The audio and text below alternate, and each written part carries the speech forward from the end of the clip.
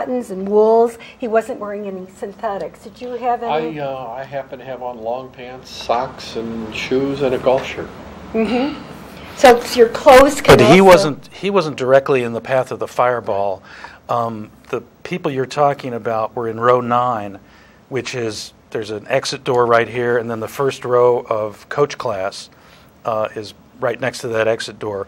And as the plane crashed, the exit door torqued and separated, and there was a fireball engulfing the whole plane. So that fireball came through the door, and the first 2 people in the aisle, by the aisle there, were wearing synthetic clothes, and their clothes melted. Wow. And the next guy over, so it's 2 seats, 5 seats, and 2 seats.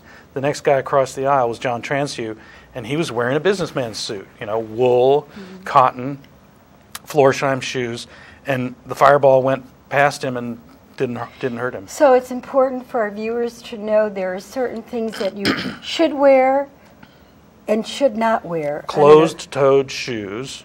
You don't want to wear sandals. No shorts. No short-sleeve shirts. You wear cotton and wool and natural fibers, and cover as much of yourself as you can cover. Even on a hot day, you should be... Even on a hot day, yeah. You should be wearing that type of clothing. And then when you get there, put your shorts on if you like. I see people coming in through O'Hare Airport. They're coming from Hawaii, and they're in shorts and flip-flops. Well, because flying is so safe, they'll probably never have to worry about that. But if they were in a situation like Rod was in, it would be pretty disastrous. Wow. So it's... well, I know you weren't in the fireball, but at least you were wearing almost the right clothing, except for the shorts.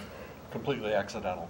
Accidental, but was not planned. But it wasn't planned, No. and and this book is really it's got so much in there, and there was one part that you were talking about about Barbara Walters, that she wanted to talk about training airline pilots, and that also reminds me of Sully Sullenberg, who saved his passengers by knowing that I got to wrap up. My directors are telling me to wrap up. That he saved because he knew how to wear he knew how to fly a glided plane or a gliding. He was a glider pilot. A glider pilot. Yeah. And people. Anyway, I think we came to the end of our show because it just ended.